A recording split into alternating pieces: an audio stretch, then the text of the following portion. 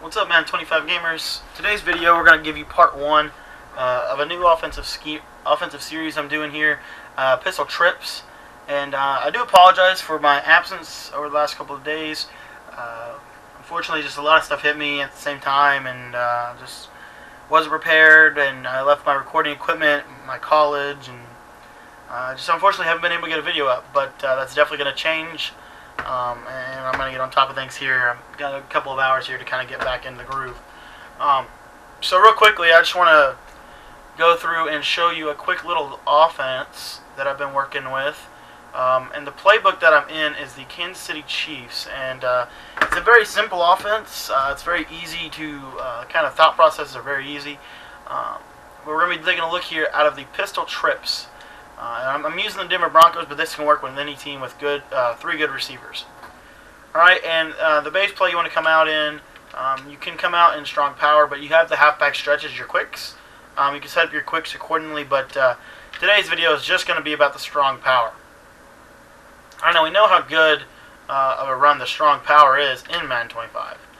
And but one of the reasons that it's really good from the trips formation is because if they base align their defense, they become unbalanced on the left side of the field. You see how we have three receivers to their two defenders. So we could playmaker this run to the left, and now we still have our numbers advantage with no Sean Marino. Alright, and then if they don't base align, then they're really in trouble, especially out of a popular defense like the nickel strong, because once again, you see how the wide open gashes are really open, really clear to kind of see how big play of potential this run has, especially if they fail to base align. Now, some people's method for stopping the strong power is to use the cover 3 and pinch their defensive line. And now what we like to do if we see this look, and so say they base align, we'll playmaker this to the left, and we're simply going to take this receiver and motion him in to the guard, and he's going to hold that little seal in the middle to kind of spring us to the edge. And there you see how we're getting positive yardage. This is one minor adjustment you can do if your opponent is using the cover 3 tip that I think it was, I actually think it was Gibbs who put this out. This is really good run defense. But what they'll do is they'll take the safety, they'll come down, they'll sit at the line of scrimmage. I'm going to try to do this with two hands, excuse me.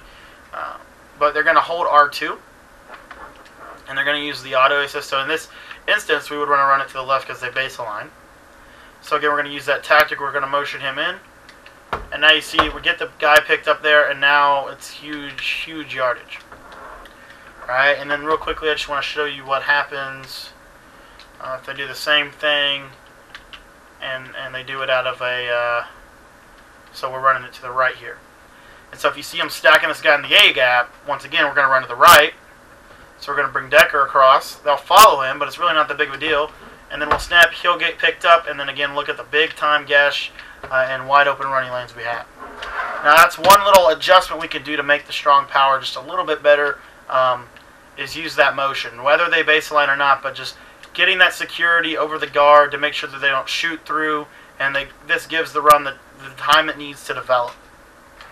Alright, and again, I really like to do it every time, but if you want to just kind of wait until they're using that tactic against you, then that's perfectly fine. But once you see them pinch their line, you know that something's up.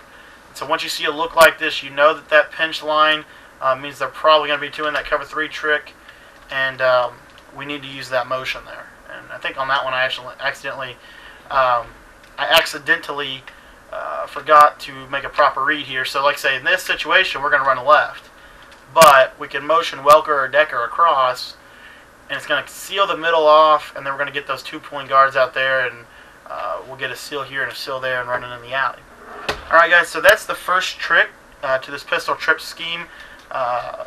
It's the running. It's the strong power. It's the potential for big playability. I'm going to get into some of the passing later on in the week. But thank you guys for your time today. And I'm going to try to be getting up a couple of videos up a day over the course of the next couple weeks to kind of get back in the groove of things. So I just wanted to start this out with a pistol trips, and then we are going to have some defensive stuff and some other tips as well coming soon. So please stay tuned to the channel for that, and hope you guys have